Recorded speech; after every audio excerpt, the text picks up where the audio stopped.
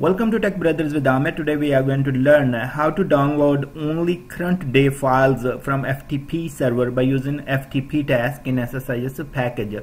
We will learn how to create a SSIS package from scratch, and then we are going to create a variable in SSIS package and write expressions, and we will use that variable in the FTP task. We will be writing expressions and we will provide some wildcard on that expressions, and the variable is going to evaluate those values that will help us to extract the current day files from FTP, and we will be using that variable in the FTP task finally to download those current day files.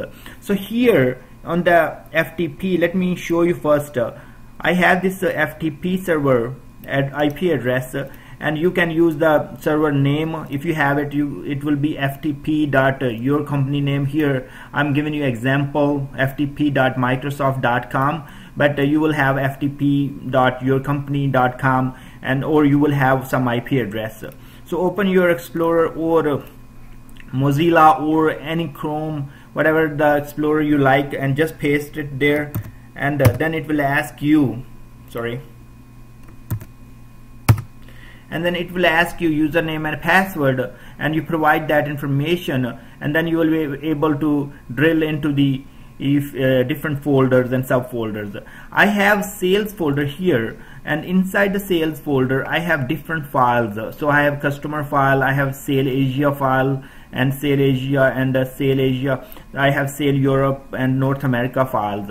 And if you see that each one is created with the date. So 2015 0508, so May 8 2015, and this is May 6, and each one has different dates.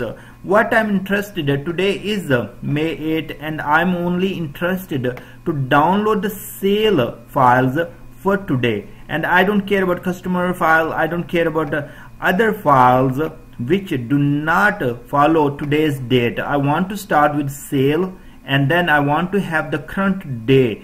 That's what I want. So I have to create an SSIS package that will help me to download the files only for current day and leave or even not touch those old files. Now here is my local folder. That's where I want to put those files. So let's go and create an SSIS package now.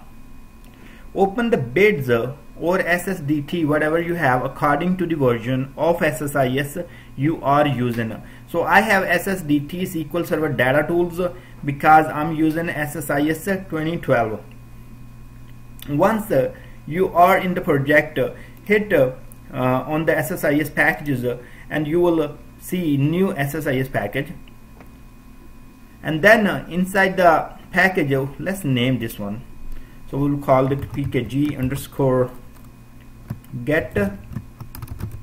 current day files from FTP. Here I'm going to create a variable. First of all, I will create a variable called local folder, and this will be containing the value will be equal to the local folder path. Copy here. First of all, I will show you without using the variables or anything, with just configuring our FTP task, and then we will use a variable and build that. Now bring the FTP task here. Once you have the FTP task, let me close this part. The very first thing what we need a FTP connection. So we will be creating FTP connection from here, and here we have to provide server name. When we used the path here, if you remember, we use this path. If I will take this path, copy and paste it here, this is not going to work. This is going to throw us error because, let me show you, let's go back and hit it here and configure, and here I'm going to provide the password. Now if I will test it, it's going to throw us error. Connection cannot be established, server name, port name or credential may be invalid. That's not correct information. Everything is correct. We do not need to provide this information. We don't need to provide backslashes and FTP and colons with it. So if we provide IP address as it is, or ftp.microsoft.com or ftp.yourcompany.com, it will work just fine. So hit OK. Test looks good. Now come back. Here we are not going to use the variables first. We will use as it is, and then we will create the variables. Here in the file transfer, we are receiving the files. So we receive files, and local path, that's where we want to save the files, and is local path variable is equal to false. We don't want to use the variable as of now. So I hit here and say connection and existing folder. OK, and I'm gonna go and select the local folder in this case. So I have selected that one, and I want to say OK, override the files if they exist, fine. And then I have to provide the path, remote path, from where I want to extract the files. So in this case, I want to extract the files from sales. This is FTP site, and it is asking me which file. So I'm going to give it 1 for now. Even I gave the customer, and I'm not interested in customer at all. So I have to change this one. This is how I'm going to change. I'm going to put sale asterisk, and then I will put today's date 2015-05-08.txt or .asterisk if I'm interested to get everything that start with sales, whatever it has. I don't care between the date, and then I want to have today's date, and I want any type of file that can be Excel or CSV or text file. So this is how I can receive those files. Hit OK. Now if I will run this one, it is going to download the only files for today. So let's start. It completed successfully, and it downloaded the file for Sale Asia, Sale Europe, Sale North America, and Sale Asia, and these are the dates. You can see dates are correct for all of those files, and that's why it did download all of these files. Now what we are interested in, we want to create this package. We will not be coming every day and changing the date or expressions here every day. So that's not going to happen. One thing we can do, we can use a variable, and we can build these expressions. So that's what we are going to do here. Now I know this is what I need. This part I need for sure, and then actually this part I need for sure, and let me remove this part now. Hit OK. Here let's create a variable called remote path. There are multiple ways you can do it. I mean, it's your choice. So I would like to do expressions on remote path variable, and then I will go ahead and do I'm not going to use let me see here. I am on writing expression on remote path variable. Here I will, this one I want hard code values, and then after this asterisk, what I want the date. So let me put the date part here. So how we can put the date part, we have to add, and then we can get the date by using getDate function. So if I will do it here now, it will throw me error because getDate is not a string value.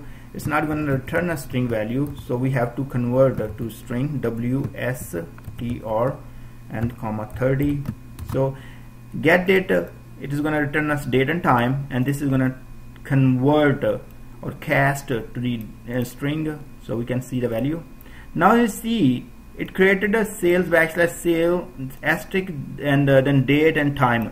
We are not interested in the day time at all, and also our format for daytime is we don't have these hyphens in that, so we have to get let me see if I will just change 10, or we have to use substring. Okay, it's then truncation will happen, so we have to use substring. In this case we will use sub strng 1 comma let's say 4 and 4 8 and 10, let's say 10. So what we get, hold on, here we have to put comma, we got the year, day, month and day, but still we have hyphens. We can use the replace function, and here we put comma, and then we will put hyphen here, and then double quotes, comma, and then double quotes, and don't put any space or anything, because we are replacing with nothing, with no space. So you see that now we have 2015, and this is May and 08. That's how our date is in the file. And next, if you remember, we have added dot plus we want to add a dot asterisk. It means any file with any extension. So that's what exactly we are building. So remember, this is how our expression were when we wrote on those remote path, and we wrote by ourselves. Now we are saying anything from sales folder that start with sale, doesn't matter whatever it has with these asterisks, and then have the current date. So every day when we run our SSIS package, it is going to get the current date from the getDate function, and then produce or create these expressions. So tomorrow it will be 09, and next day it will be 10, and that's how it will be creating. And you will, let's say you have an agreement with a company, and they say, okay, we will put the file for every day at 5 p.m. and you run your package at 10 p.m. every night and get those files for each of the day, and download to your local folder, and then you load to your tables or whatnot. So here we are fine. Now we go back to the FTP task, go to the file transfer, and here we'll say, is the remote path variable? Yes. Now we are going to use the variable that we have created, and we have written expressions on that. So hit OK, and if you want to see the variable, this is how our variable will look like. This is the value it will be provided here to the remote path, and we will be using that value right here. Okay, so we are all good now. We can go back. There is no file in the local folder. Now we can go ahead and run our package. The package ran successfully. Stop the package and go back, and we see that the files, anything that start with sale and has today's date in them, those are downloaded correctly. So that's how you will be downloading current day files from the FTP server to your local server, and you will process them. Thanks very much for watching this video, and I will see you in the next video.